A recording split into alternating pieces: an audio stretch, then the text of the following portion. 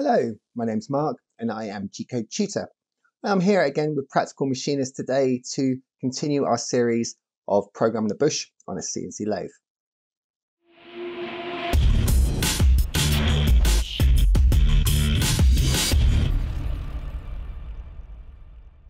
So before, we've covered how to program the header section, the rough turn and the finish turn. So today we're going to look at center drilling and peck drilling our bore for this bush. Okay, so let's make a start. So we're going to start off with the center drill, and I'm using the N number N3 as a call for this part of the program, and an operator note in brackets there saying what the operation is.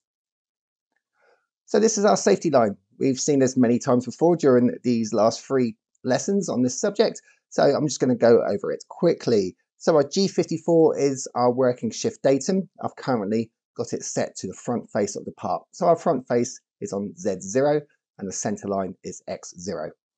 Our G21 puts us into the metric measuring system. G80 turns off any active cycles. Now this will become important later on in this video. And G40 is our cutter compensation. This removes any cutter compensation that may be active. So if we stop halfway through the roughing cycle, for example, and then we start on a drilling cycle, then that cutter compensation will be cancelled. And finally, G97, which puts our spindle into revs per minute mode. So I'm flowing through this rather quickly as we've already covered this in previous lessons. So we're going to do a tool call next. So T0303 is tool free, offset free. And we're using MO6, which is our automated tool change, which will spin the turret around and put the center drill on the center line ready to cut. So MO3 turns our spindle on in a clockwise direction, and our S value here is the RPMs. So we're setting it to 1000 RPM. So now with everything set up and our spindle running and our tool ready, we're now going to rapid it into position. So I'm going to rapid it into 5 millimeters away from that front face of our part, and we're coming down to X 0.0. Now I'm also putting on the coolant at this point with MO8. Now we're using 5 millimeter clearance here because on this next line, we're going to rapid in, still with GO active, to 1 millimeter off the face. Now I like to do this across 2 lines and not just rapid straight in to 1 millimeter off the face. So when we're running it through on single block, we have time to react if there is a problem at this stage. So it would also tell us if our tool is set up right. So I like to rapid in with a little bit more clearance at step 1, then another step where I rapid closer to the part.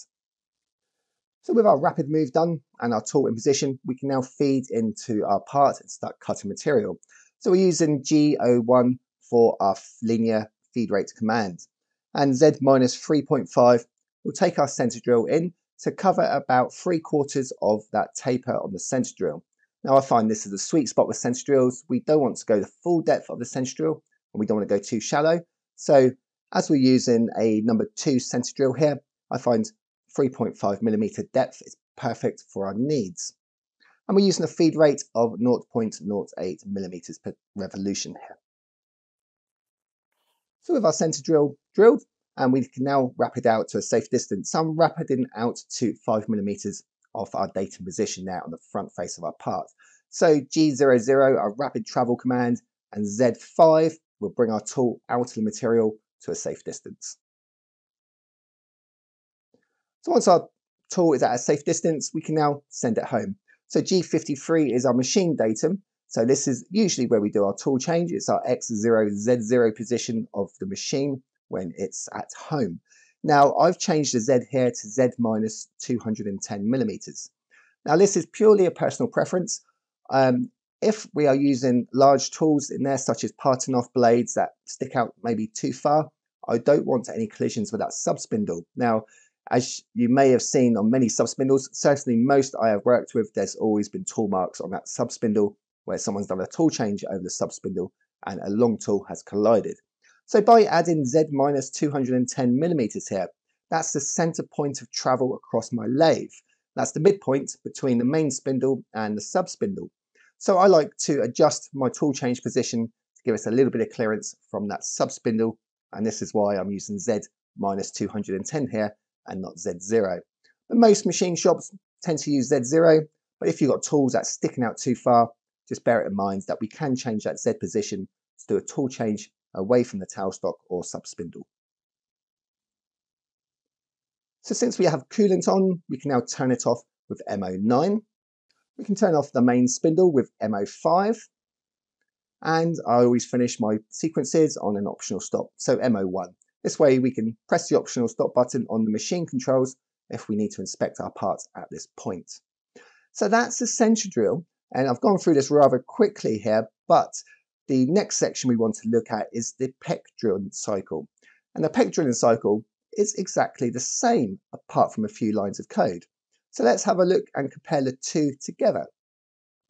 So this is our center drill cycle and the peck drill cycle that I've written for the same part.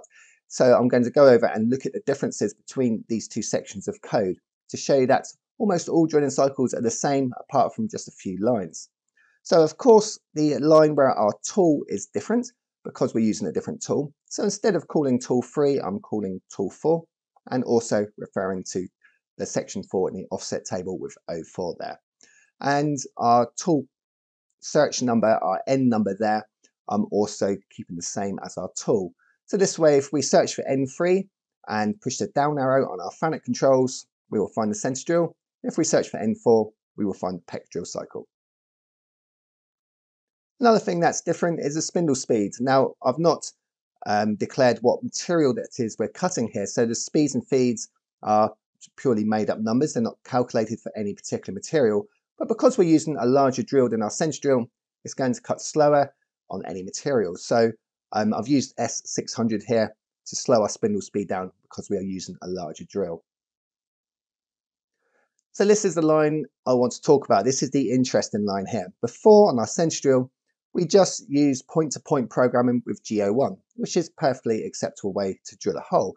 But if we need to peck drill, if our hole's a little bit deeper, if we're having swarf issues there, if we need to use a pecking cycle, the G83 here is our peck drill cycle on a lathe. So let's go over our peck drill cycle and see how this works. So we're going to start off with G83, which is our call for our peck drill. So this tells the machine that we intend to peck drill with the following information on this line. Now our Z depth here, Z minus 25. Now the thickness of our part we're going through here is 20 millimeters. So I've gone through an extra 5 millimeters for some clearance at the back and also to allow for the angle at the front of the drill, because the drill was measured at 0 on the end point, and if we just drill down to Z20, we're not going to drill right through that part because we have that lead angle on the front of our drill there. So we need to go through a little bit deeper just to cover that. Now we're also allowing for a parting off blade on the back end of this as well, so we can go a little bit deeper, and the parting off blade will clean up any mess from our drill there. It will clean up that angle and any overstep. So we can play around with this once we've parted the part off to see if our bar has a dimple in it from that drill, and we can pull it back a little bit if needed. So our R value here, this is the retract value. So after each peck, the drill is going to retract back to 2 millimeters in front of our part, or whatever we've set our datum. So that's why we have our 2.0 here. Now the key value on this cycle is our depth of peck. So each peck we're going to cut 6 millimeters of material, then come back to 2 millimeters clearance from the part, and then the machine will automatically wrap it back in, normally around 5.5 millimeters, depending on how it's set up in the parameter, and then start cutting again for that next 6 millimeters. So we're going to take 6 millimeter cuts each time, then the drill is going to retract out, and then go back in and start cutting. And it's going to keep doing this until we reach our full Z depth of minus 25 millimeters. Now, just like using the GO1 line, we also have to state a feed rate here.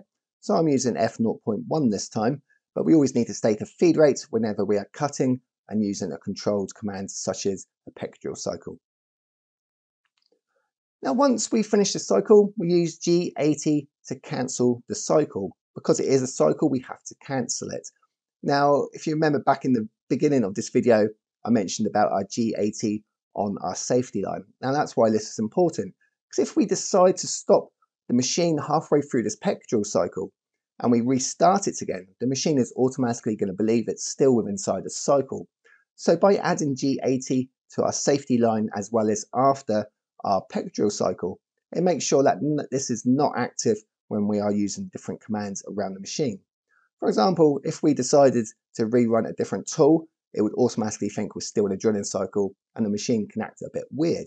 So by adding it in the safety line, it makes sure that all these cycles are cancelled before we run each individual sequence. So just like the center drill, once the peck drill cycle has completed, we can then wrap it away to a safe working distance, and I'm using 5mm as my safe distance here. Now before we add the MO9 on a separate line, we can also add it on a same line as any other line of G-code. So we can add MO9 here, or we can add it on its own line, it doesn't matter. So once we move to a safe working distance, we're now safe to retract our tool back home. So again, I'm calling the machine datum with G53. I'm going to X0, which this time won't be our center line of our parts because we've switched to the machine datum. It's going to send it home to its home position or its tool change position. And again, I'm demonstrating how we can change the Z position of our home tool change position here with the Z -210 like before. So MO5 stops our spindle and MO1 is our optional stop. So that's how I go about programming both a center drill and a peck drilling cycle. Now the peck drilling cycle can get much more complicated than this. We can add a lot more information. We can even add custom parts to our cycle by using I, J and K. So we can change the depth of peck the deeper we go. Now there's more information about this over on my website in my CNC lathe programming course, where I go into this in much more detail and just talk about every single kind of cycle and all the different options we can use to change and customize those cycles. So thank you for watching this video, and if you want to know more about what I do, and that's teach G-code, CAD/CAM, machine shop maths, etc., pop over to my website at gcodetutor.com.